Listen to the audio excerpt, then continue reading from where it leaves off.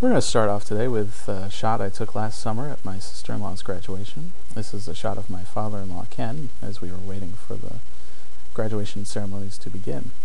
We're going to do a high contrast, low saturation effect that I learned back at Photoshop World in Boston in April. I'm going to start off by simply making a few minor adjustments here in Camera Raw, as this is a raw image taken with my Nikon D200.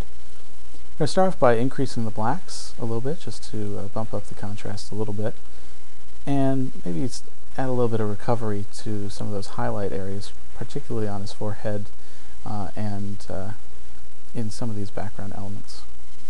Kind of bump up the clarity just a tad. None of these settings are set in stone. They're just basically to your taste, to make it look as you wish. Don't need to mess with any of the color temperature, tints, or white balance, or any of the saturation sliders. As I said before, this is going to be a low saturation image, so we don't really need to worry about those all that much. Now that we have this image looking pretty much the way we want, so we're going to open it in Photoshop. You'll see that I'm using Photoshop CS3, but none of the techniques used in this particular technique will be only used in Photoshop CS3. You can use it on any version.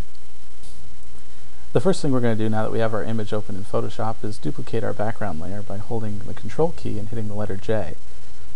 It will be Command on your Mac. And then we're going to hold down Control Shift or Command Shift and the letter U to desaturate the image. And then once again duplicate the image by holding Control or Command J once again. For our top layer, we're going to change the blend mode of this layer to soft light, and then the layer below it to screen. This takes a lot of the color information out of the image, but increases the contrast quite a bit in order to give that really rugged kind of look to the image. The last part of this technique is to select your topmost layer and hold down Control, Shift, Alt, and the letter E. That's Command, Shift, Option, and the letter E on your Mac. What this does is it stamps all the visible layers onto one layer itself. We're going to change the blend mode of this layer to multiply.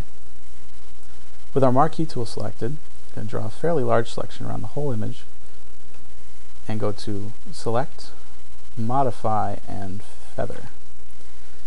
Because this is a fairly high-res image, we're going to use a radius of 200 pixels. If you're using a medium or low-resolution image, something around 75 or 50 might be a little better for you. Click OK, and once that selection is active, just simply hit Delete to remove the center section, and hold Control or Command down and hit the letter D to deselect. This darkens the edges and adds a nice vignetting effect to the image.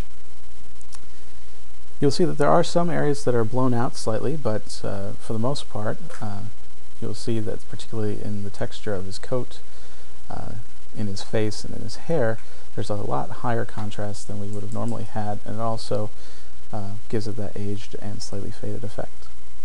Give it a try. Hope you had a lot of fun with this one, and be sure to send me some examples of what you've come up with.